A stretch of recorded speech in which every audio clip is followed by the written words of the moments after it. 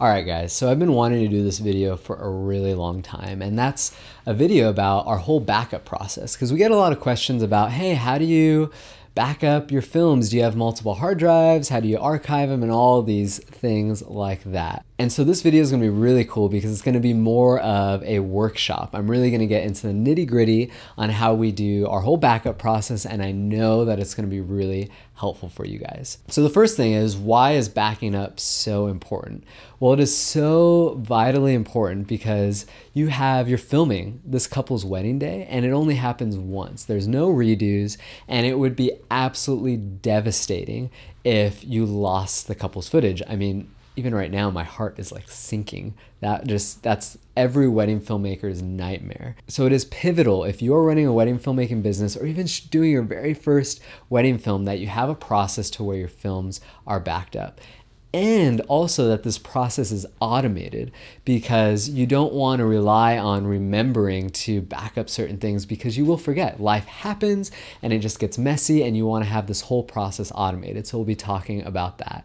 And so that's really what we're going to get into during this film. I know it's going to be helpful for you guys, so let's go. So first I'm going to start off with the 4 steps of our backup process, and then I'll get into the nitty-gritty on each of the steps and really walk you guys through each one. So the first step is we have a main editing drive. Then the second step is we have a clone of that main editing drive. Then the third step is we have that main editing drive clone backed up in the cloud. So if anything happens in the studio, we still have the footage in the cloud. And then last step, the 4th step, is when projects are completed, we have archive drives where we put all our finished projects on those archive drives. All right, so those are the 4 steps. Now let's get into really the in-depth detail of each one. So let's talk about the main editing drive. What is its purpose? So this main editing drive is where all your active current projects will live. And key thing about this main editing drive is it needs to be blazing fast. This should be your fastest drive because it's the one where you're going to be doing all your editing from. And all hard drives aren't created equal. And this is, oftentimes a problem I talk about with filmmakers is they just choose the cheapest drive on Amazon, but the problem is it really just bottlenecks your whole editing process because it's slow and you're trying to, scrub through your timeline and it's glitching and thumbnails aren't coming up, and that's partly due or mainly due to the speed of your hard drive. And so you really want to make sure it's fast, it's where all your current projects live. And also in the description below, I put a link to my favorite drives for my main editing drive, for my clone drive, for archive drives, for everything, so you'll find that below. So next, let's dig into what a clone drive is. So your clone drive is literally an exact copy of your main editing drive. So say if your main editing drive is 5 terabytes, your clone drive will be 5 terabytes, and it will have the exact same files that are on your main editing drive. So say if your main editing drive has, a file labeled 123, the clone drive will have that exact file labeled 123. And the purpose of this is if your main editing drive crashes, you always have an immediate backup on your desk that you can just grab and bam, have the files. You don't have to wait to download anything. You don't got to run somewhere else to get a clone of your drive. This drive will be with you on your desktop. It'll always be there.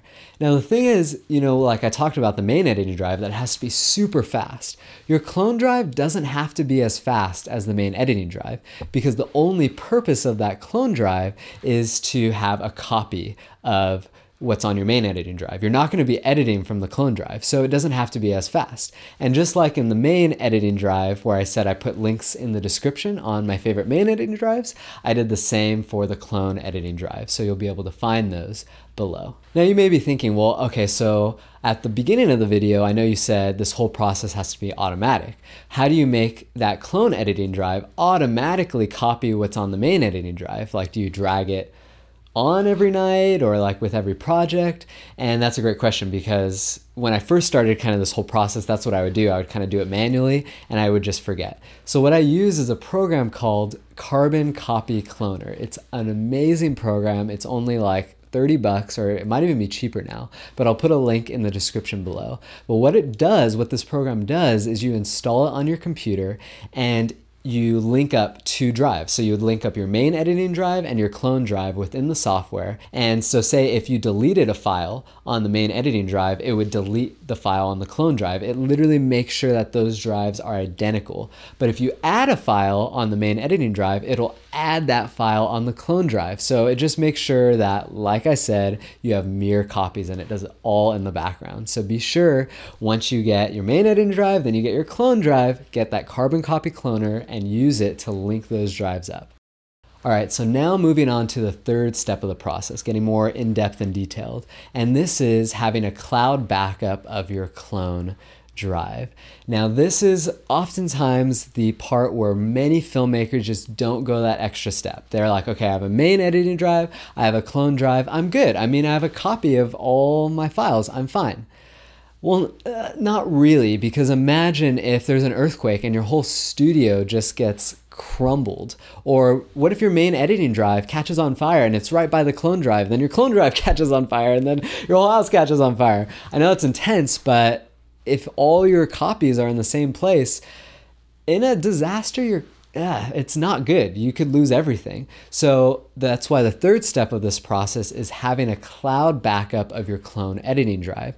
And the software that we use for this is called Backblaze. It is life-changing. It's only $5 a month. I mean, $5 a month for peace of mind to have cloud backup, amazing.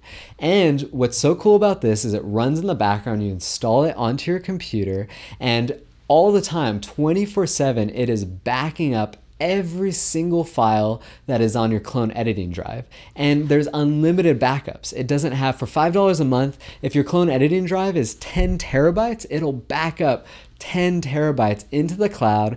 And what's amazing is if your whole studio burned to the ground, you can log into Backblaze, put in your username and password, and download all your footage from the internet from a totally separate computer, or they'll even ship you a hard drive with everything that you've backed up in the cloud straight to you so you can start editing your project again. So this is a pivotal part in the whole backup process, and you really want to make sure that you do not skip this third step and have a cloud backup solution like Backblaze. So the last step in the process is archive drives.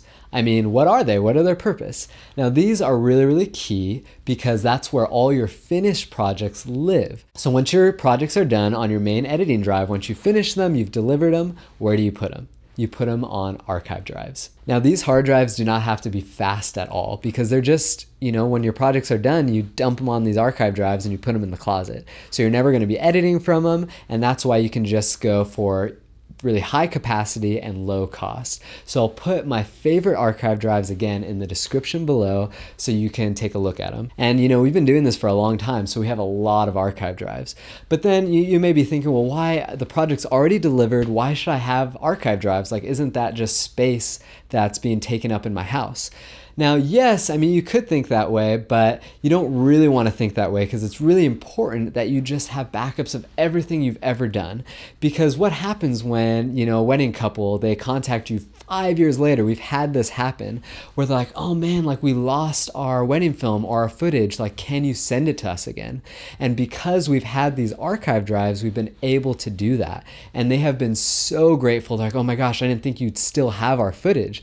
But we did. Or, if, say, a company contacts you and they see one of your films on YouTube and they're like, hey, we really love the footage. We want to license the stock footage of that one film you shot. But we're going to need the original clips because we don't want your color corrected versions. And we're going to pay you $5,000 for your stock footage.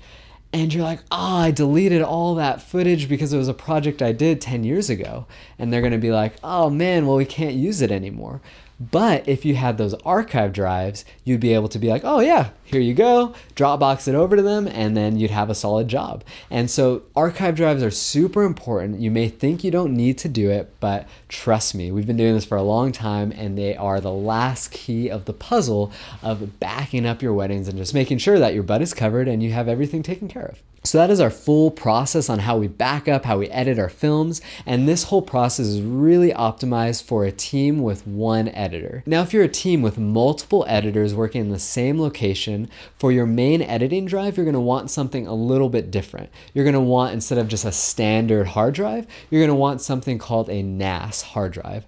It's a network attached storage hard drive. Now, what this hard drive does, what's really, really special about this hard drive, is it allows the multiple editors that you're working with who are in the same location to all edit from one drive. Now, the reason this is so amazing is you could have, you could be working on, say, a wedding that you shot this weekend, and then another editor could be working from that same drive on a wedding you shot the weekend before, and it all be on one central location. Now, again, I would not recommend starting with a NAS if you just have a team of one person. Even a team of 2 people, you don't really need it, but if you have 3 or 4 editors working for you, go for the NAS because it'll allow you to really work together as a team. But I'll also put some links to my favorite NAS hard drives that if you want to kind of make that leap to something a little more advanced and you have a bigger team, go for the NAS. But they are a little bit expensive, and then your clone drive in the 4-step backup process will need to be a lot bigger because NAS drives tend to be like 10, 20 terabytes.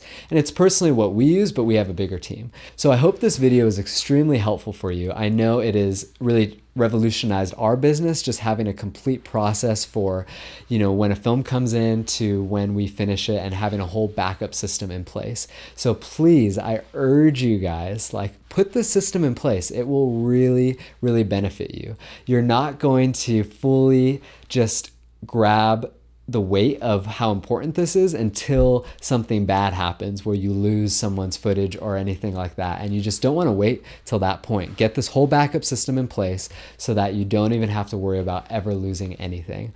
All right, guys. Well, if you have any questions about this process, leave them in the comments below. I will be down there helping you guys. So be sure to tell me what you loved about this video or if you had any questions. And lastly, I just finished up a really, really helpful ebook that you're 100% going to want to get your hands on if you shoot weddings.